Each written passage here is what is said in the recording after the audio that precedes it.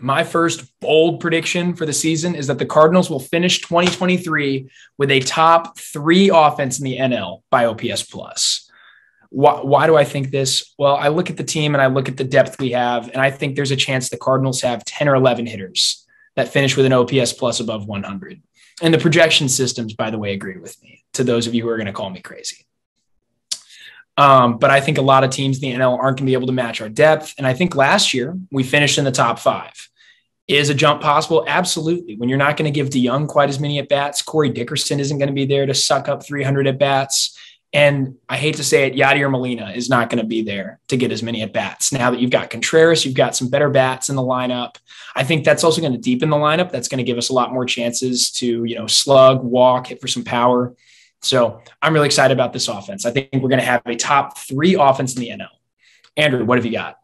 That's pretty bold, considering some of the offenses when I look around the league. The Braves come to mind as a team that's really scary.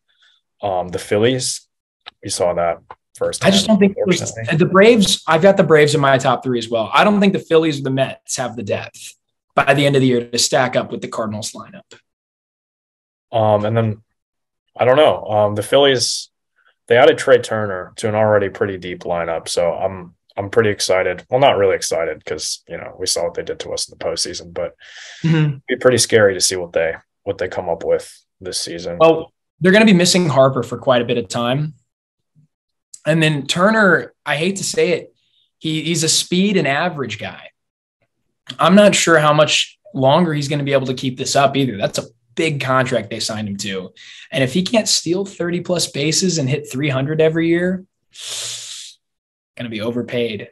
But no, that's my take. I think we'll be a top 3 offense in the NL by almost any metric, but I'll choose OPS plus because I think that's the best one to use. All right. Next up, Andrew, what is one of your bold predictions for the Cardinals this offseason?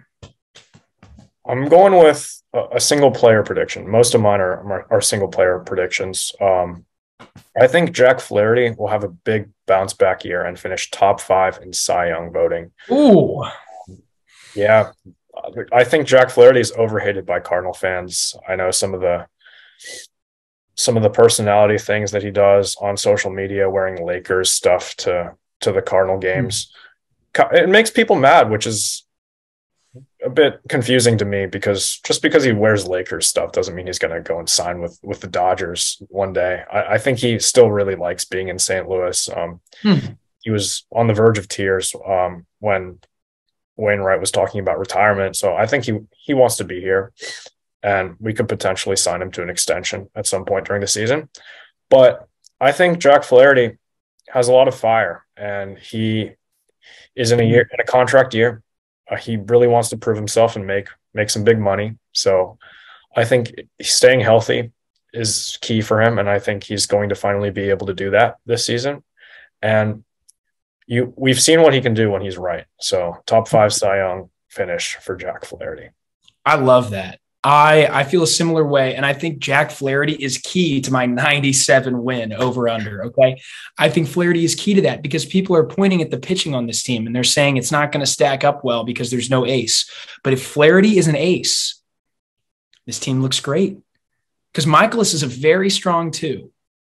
If Flaherty's an ace, Michaelis pitches the way he has, Montgomery's your 3, Waino's your 4 or 5, the pitching looks great. The pitching looks like a top 5 rotation in the NL if Flaherty can finish in the top 5 of Cy Young voting. And, if your offense is up there, your pitching's up there, the team's going to win a lot of games. So I agree. I agree with you that Cardinals fans seem to have a strangely weird, bad perception of Flaherty. I don't really get it. He had the thing where he made the Cardinals, renew his contract before 2018 and 2019 out of principle. But yeah, I agree. It seems like he wants to be here, and he definitely wants to win above all. And regardless, it's his walk year. So he's got to have a great year to make himself some money on the open market anyway. So I agree. I think Flaherty's going to have a really strong year. There was news coming out of camp the other day that they're increasing positivity about his health. So I love that take. All right. Next up, I'm going to drop another one in here. I think Brendan Donovan hits 15 home runs this year. I know he only hit 5 last year, but it was in limited at bats. I think with a full season worth of at bats and some added power, now that he's using a puck knob bat, if you saw him taking some reps this offseason, he says he's increased his bat speed and, moved his launch angle up just a little bit. And I think he's going to hit 15 home runs, improve offensively, and solidify his position as a Cardinal.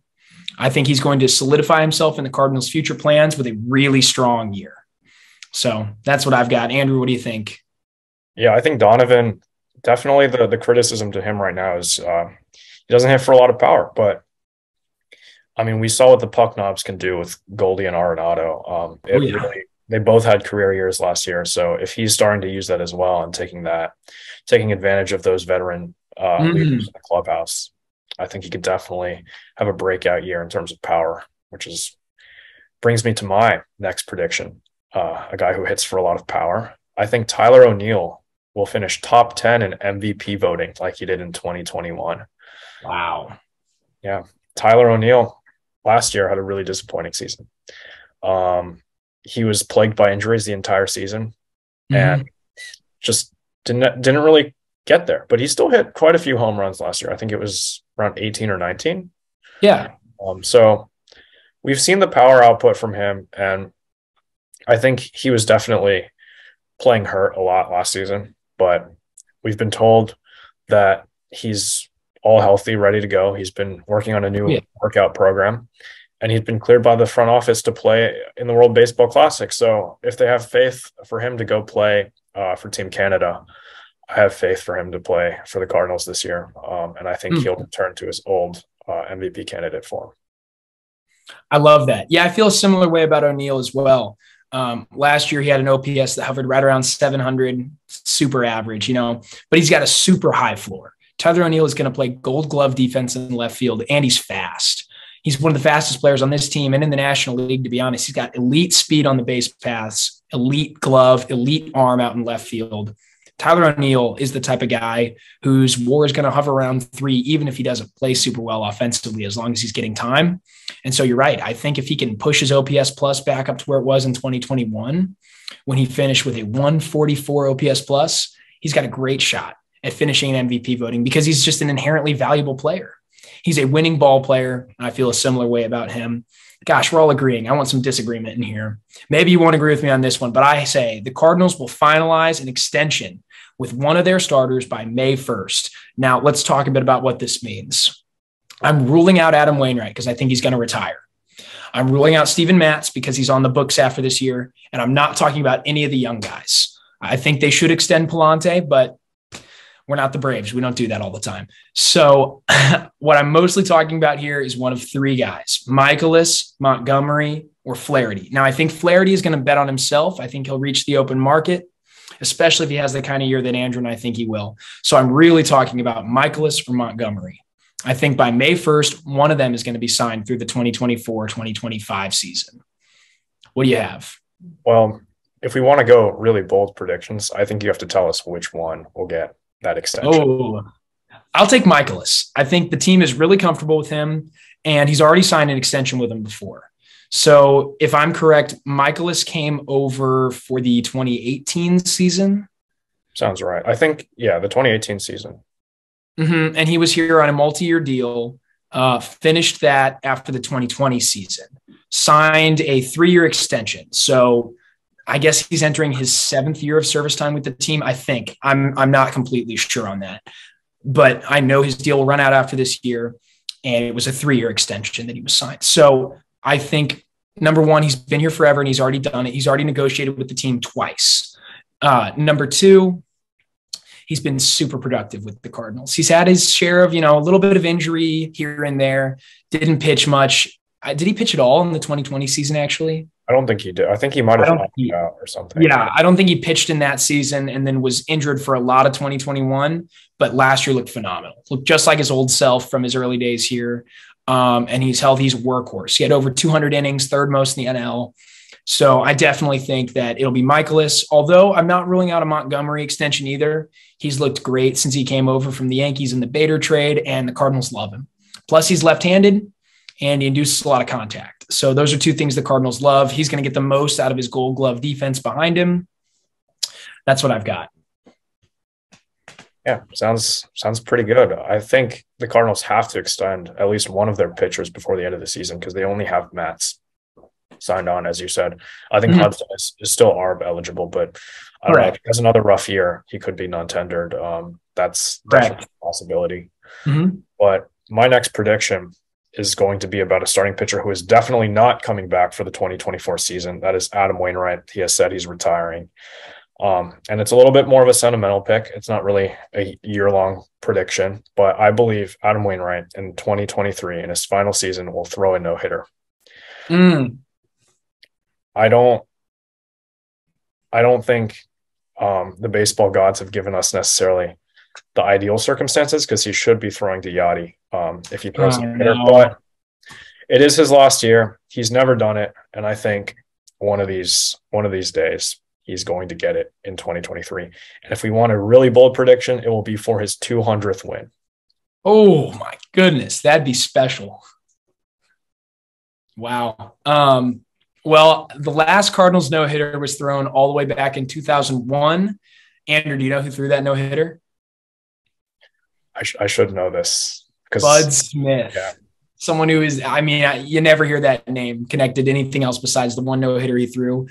Because the Cardinals just, hasn't happened in a long time. We've gotten close. We've gotten one out away twice. Absolutely. Michaelis teased it last year. And, oh my gosh, Cal Mitchell on my player hate list, I'll say it, broke it up, fly ball over Bader's head. But we've, Waka got really close, I believe, his rookie season. And then he teased it again one night in Pittsburgh back in 2016 or 2018, one of those years. Daniel Ponce de Leon went 7 no-hit in his debut. So, we've had some moments where it's felt like it's possible. Flaherty started to tease it a little bit, a couple times in 2019. But you're right. It hasn't happened in over 2 decades.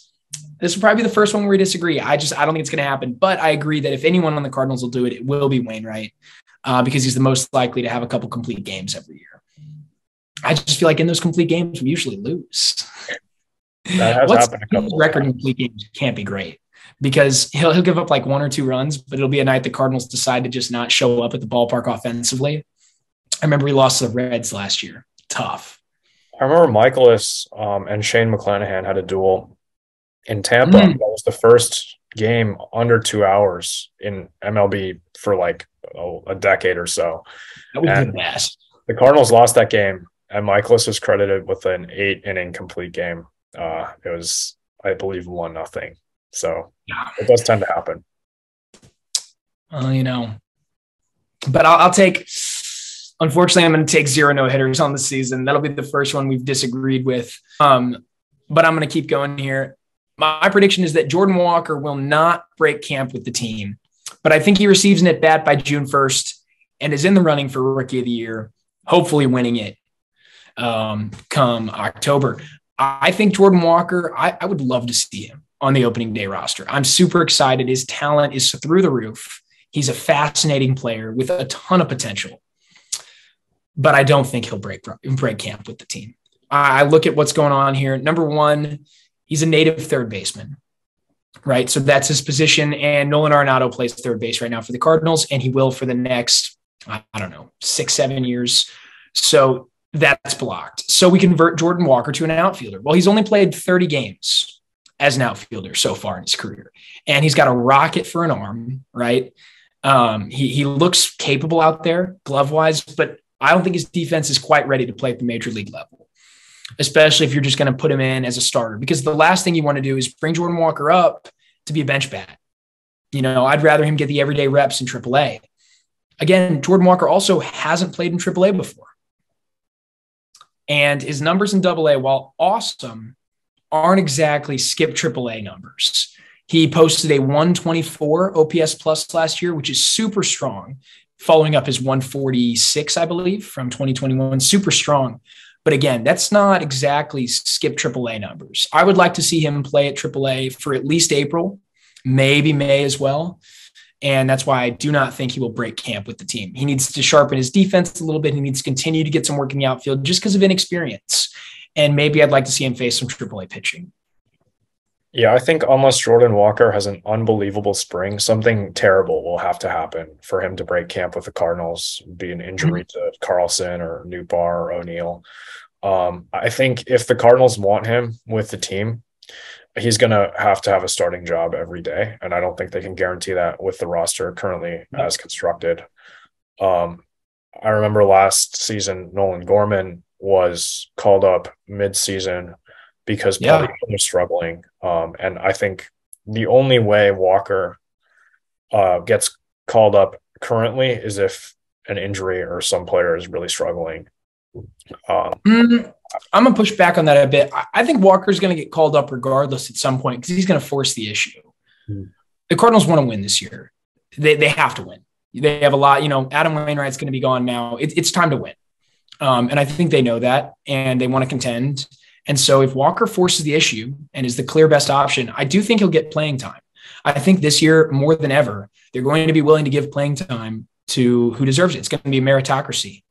And I think if Walker deserves it, he's going to get that time. He'll have to run with the opportunity. He doesn't just get 500 at bats regardless. But I think he can get called up without an injury or big time struggles. Oh yeah, I was trying to say that if he were to perform really well, then he would probably get called up, but not right now. Mm-hmm. Definitely not right now. If he has a really good spring, I think he could potentially break camp with the team, but he would have to see a lot of time at DH or a platoon with, say, Carlson or O'Neill. Yeah. I don't think he's going to get the right field spot because with my next prediction, I believe Lars Nootbaar will make the All-Star team. I love it. I don't think Newt was a fluke. I think a lot of the StatCast numbers, look at his Baseball Savant page. It's covered. So much red on that page. He's phenomenal. He hits the ball hard. Launch angle is really good. He's going to be just fine next year. He didn't get lucky. Said. Yeah. Lars Nootbaar will be an all-star, maybe even the starting right fielder over some other outfielders around the National League like Juan Soto and Mookie Betts. I don't know. Stacked position. You want to get really bold, but I think I love that. I love that. Yeah, I think Newt's going to have a super strong year. He was awesome to watch last year. One of MLB's best players after June 1st. I agree. I'm a big believer in Newt. I've been professing that all offseason. All right, my last bold prediction is that the Cardinals' most impactful rookie, at least for the first half, maybe the whole year, will not be Jordan Walker. It's not going to be someone you've heard a lot about. It's not going to be Walker because I don't think he's going to come up right away. It's not going to be Mason Wynn. He's need a little more time in the oven before he's done. It's not going to be Ivan Herrera, another guy you've heard a lot about. No, it's going to be Freddie Pacheco. I think Freddie Pacheco breaks camp with the big league team, a la Andre Palante, Jordan Hicks. We've got a pattern doing that with rookies. Rookie relievers who catch fire in spring get to break camp with the team. Pacheco, high octane arm, throws 97, 98, tons of movement, tons of break. He's going to be a stud. I think he's going to break camp with the team, and I think he's going to immediately make an impact. And I think by, mid-July, August, you're going to be looking at him in high leverage situations. Is he going to be in your circle of trust? He will be in the circle of trust, hopefully. Yeah. He will be there, though. A lot like the Palante of last year. You remember Palante breaks camp with the team. A lot of people didn't even know who he was.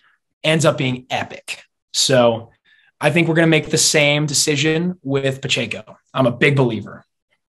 I'm not really a prospect guy. I don't keep up to that as much as you do. I'll admit it, but that does sound like an interesting name to keep a lookout for this spring. Mm-hmm. All right. So for my final prediction, I think the Cardinals at the trade deadline will make a splash. They were in on Juan Soto last year up until the very end.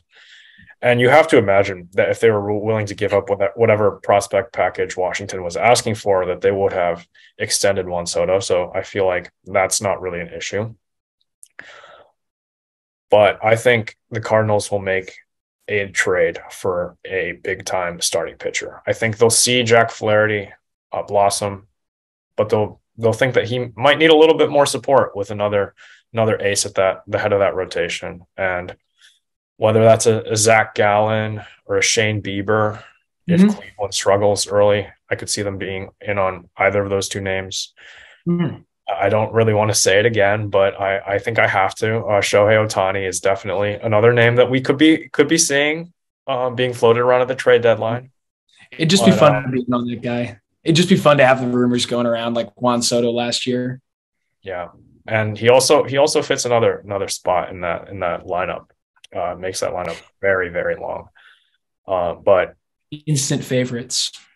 Yeah, the Cardinals, I think, will, instead of trading for, say, a Jose Quintana or Jordan Montgomery, who we very much appreciate over here, but I think they're going to get a big name starting pitcher.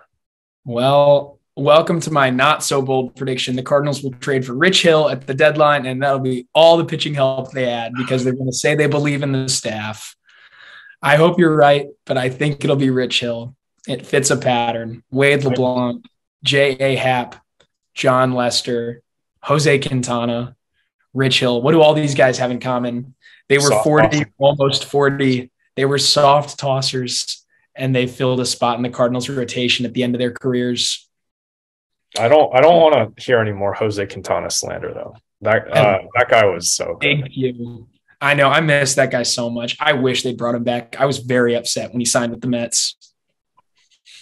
Well, we've also got a couple quick hitters.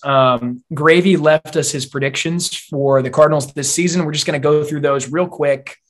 Andrew, I want you to give me 10 seconds of content for each one, followed by a yes or a no. First up, Wainwright. Sub-3 ERA. I'm gonna say no to that. I think he'll finish with a low threes. He hasn't finished with a sub-3 in like who knows how long, probably since like 2014, 2013. Mm-hmm. I don't really think he'll have that much of a return to form because he's already been pretty solid for the last couple of years. 1 or 2 bad starts, and that's not happening. He is also working with a different catcher for the first time in his career. I do believe in magic. I think he'll throw a no-hitter, but I don't think he'll have a sub-3 ERA. I agree. All right, Flaherty, 10-plus wins. I'll take this one. Here we go. Quick hitter. I think Flaherty has every chance to win 10-plus games. It's just going to be a matter of whether he gets run support, which I think he will. He usually does in the past. I'll take Flaherty. I'll take the over on that. Flaherty easily gets 10 wins and finishes in Cy Young voting. All right, Andrew, here we go. Arenado wins the MVP. I think it's possible. In my predictions that we had on our socials, I didn't have Arenado as MVP. I had Juan Soto because I was trying not to be like too biased, but I think it's really possible. I don't think Goldie will win it again this year because he showed some signs of regression towards the end of last year, and I don't know. He could prove me wrong by winning it again. That would be pretty nice. Awesome. So I think Arenado supplements really good offense with elite defense. I think that really will help him get to an MVP, even if he isn't the best hitter in the National League. If the best hitter in the National League is, say, Juan Soto, as I predicted, Arenado could still surpass him because Juan Soto is a below-average defender, despite being a Gold Glove candidate. Yeah, I think when we look at all the value that Arenado brings to the table, he's got a great chance. He's got a super high floor. He's going to win the Gold Glove every year, it seems. I think he's 9 for 9 now in his career. He has never not won a Gold Glove. So I wouldn't bet against him to break it now. I wonder if he'll challenge Brooks Robinson's record of, I believe, 16 Gold Gloves. There's Ichiro's record of 10 straight to start a career that he's definitely. Oh, yeah, he will tie that. And then there's Ozzy's Cardinal record of 13 consecutive. So Arenado's getting up near some of those records. We'll have to see, but it's not too far-fetched, but I do not think he'll win the MVP ultimately. All right, next up, Walker wins Rookie of the Year. I'll take this one. I'm going to say no, unfortunately. I think he's going to finish in the top 3, a la Donovan last year, but I think the fact that he's not coming up as early as some people think will definitely hold him back. Sure, we've seen guys come up midseason like Yordan Alvarez and capture the award, but to do so requires absolutely mashing. Unfortunately, while I think Walker's good, I can't just predict him to put up MVP numbers. I'm not that delusional. And so I do not think he'll be able to make up for lost time. He could win it the following year if he doesn't get enough at bats, but I do think he'll exceed his rookie eligibility. You've also just got a loaded group in the NL right now. Corbin Carroll is going to come up, and he's going to get a whole season's worth of plate appearances down in Arizona. And so I think that's someone who, if he's got a 2-month head start on Walker, just not sure how Walker is able to catch him. And then to finish things off, Christian thinks Tommy Edman is going to hit over 290 this year. Andrew, what do you think about that? I think with a shift ban, it's definitely possible. I don't think Tommy Edman is as shifted as most players, but he struggled a lot hitting lefty, and lefties tend to be the hitters that get hurt the most by shifts. Tommy Edman has shown flashes of being a 290 plus hitter when he came up. I think it's definitely possible, especially if he's been putting it in the work with Nolan Arenado at his hitting lab, which I'm not sure if he has, but. Well, if Tommy Edman hits 290, he's going to be a super valuable guy because he was a top 15 player by WAR last year with very average offensive output, 108 OPS plus. If he can increase that to 120, 122, that kind of area right there, he could be looking at, serious MVP consideration, considering the fact that he's as likely to win the Platinum Glove as anybody else. Could be pretty awesome. All right, so that'll conclude our segment on Cardinals bold predictions.